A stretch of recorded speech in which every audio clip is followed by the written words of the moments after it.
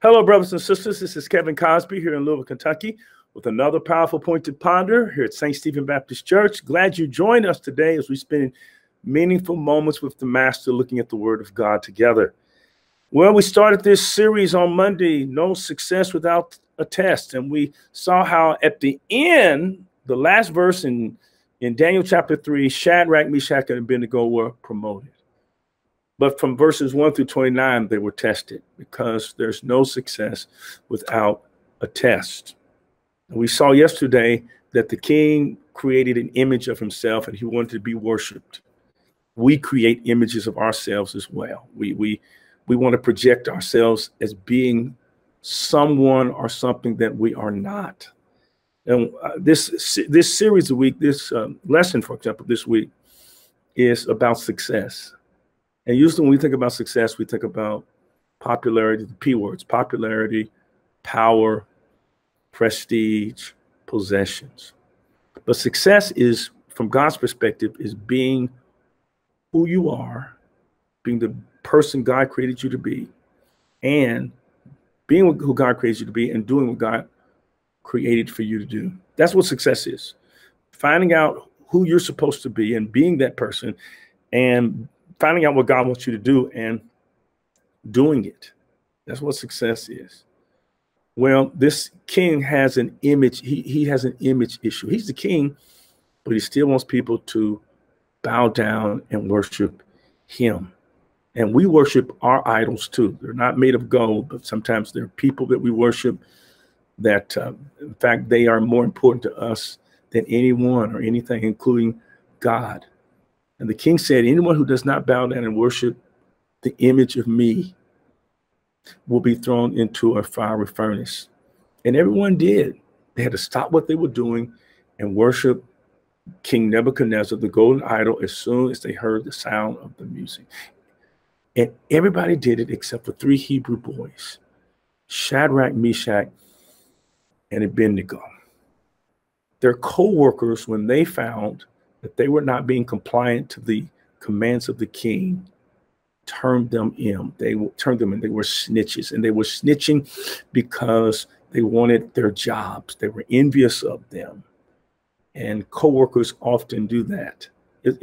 We could get so far in terms of workers' rights if instead of turning on each other in the marketplace, in the workplace, we would turn to each other and form unions in order to get better benefits for working people. But instead of turning to each other in terms of unions, we turn on each other instead of working together for a common good. And this is what happened to Shadrach, Meshach, and Abednego. They were the victims of sabotage to a certain extent and snitches of co-workers who reported to the king, those Jews who you put in authority are not compliant. They're not bowing down. Well, look at verse 13. When the king finds out that Shadrach, Meshach, and Abednego were not bowing down, it says in verse 13, furious with rage, which means not only does he have ego issues because he feels like he has to be worshiped, but he has anger management issues. He flew into a rage. Now, everybody else in the whole empire is worshiping him, but he's messed up because 3 Jews just decide that they will be people of conviction, and he's losing it. He's lost grip. So it says he flew into a rage. Nebuchadnezzar summoned Shadrach, Meshach, and Abednego. So these men were brought before the king, and Nebuchadnezzar said to them, is it true, Shadrach, Meshach, and Abednego, that you do not serve my gods or worship the image of gold I have set up? Now, when you hear the sound of the horn, flute, zither, lyre, harp, pipe, and all kinds of music, if you are ready to fall down and worship the image I made, very good. In other words, I'm going to give you another chance to get this thing right, gentlemen. But if you do not worship it, you will be thrown immediately into a blazing furnace. Then what God will be able to rescue you from my hand? That is a critical statement the king makes. Then what God will be able to rescue you from my hand? So what's going on here? First of all, we recognize that the king has some serious anger management issues. He blows up when things don't go his way. How's your anger management doing? Don't forget that the word anger and danger is separated just by one letter, and that is the letter D. Put a D in front of the word anger and you got danger. Now, there's something wrong with anger. Anger is sometimes a justifiable response to injustice and cruelty. And the lack of fair play. But when everything sends you into a tizzy, then you got to be careful. You're adding maybe that D to the word anger, and that has become danger. And so he brings these Hebrew boys in, and he gives them a chance to reconsider. He says, now, I heard you don't worship my God. You don't worship my golden image. So I'm gonna crank up the music again one more time to give you a chance to reconsider. I want you to think about this. First of all, they would not bow.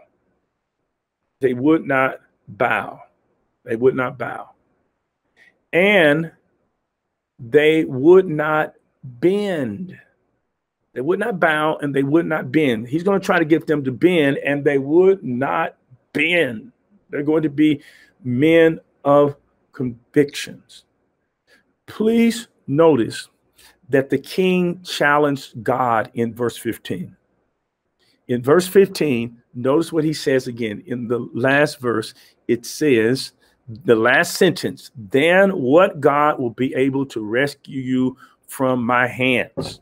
So what do we have here? Listen to me very carefully. The battle that is waging in this story is not between the king and Shadrach, Meshach, and Abednego. The battle is a battle, and the challenge is a challenge, not to these Hebrew boys, but to the God of the Hebrew boys. He's pointing at God and saying, what God is able to save you if I throw you into this fiery furnace? He is doing the same thing that Pharaoh did when the children of Israel were trying to get out of bondage under Moses. Remember what Pharaoh said. He says, who is God that I should listen to him? And what happens with all of the plagues that wrecks Egypt, and Moses is able to deliver the children of Israel out of bondage, is that God is simply introducing himself to Pharaoh, saying, you want to know who I am? Let me show you who I am. Let me show you my might. Let me show you my power. And here Nebuchadnezzar is basically challenging the God of these Hebrew boys. What God can serve. In other words, God, you can't save these boys. Please remember that when you are in a situation and you're standing up for God, God will stand up for you. You take care of God's business and God will take care of your business. Please know the battle is not yours, but it's the Lord's. It's the Lord's. You need to think of, look, I'm just doing what God told me to do. God, I'm trusting you. I believe that you are going to fight this battle. That's the way you have to think about it, that this battle, you are in a righteous fight, and this battle, amen, is the Lord's. Now, notice that they are experiencing a trial. They got haters, co-workers who snitched on them.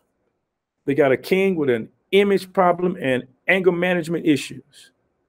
And they're on the potential of becoming ashes, incinerated in the furnace of Babylon, because they are men of convictions. They've done nothing wrong, but they're being tested. Don't think that just because you're being tested that you've done something wrong. God allows us to be tested because no one experiences success without a test. There's no success without a test. So the king gives them a mandate and says, look, I'm gonna play the music for you one more time and give you another chance. He thought he was being lenient. I'm gonna play it one more time. You bow down, and everything's cool. We'll just forget about it. You can go on with your life. You can go on with your career. These Hebrew boys, by the way, are in their 30s. These are young men in their 30s. They have aspirations. And King says, look, just bow down. Everything's cool. And in fact, I'm sure they were being tempted to say, we can bow down with our knees, but in our mind, we're saying, God, we really don't mean it. They could have compromised, but let's see what they do. Tomorrow, we're going to find out how they respond to the king's mandate, their second chance to bow down. Let's see what they do tomorrow. All right.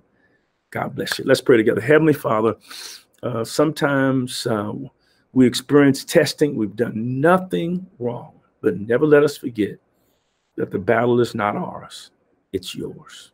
In Jesus' name, amen.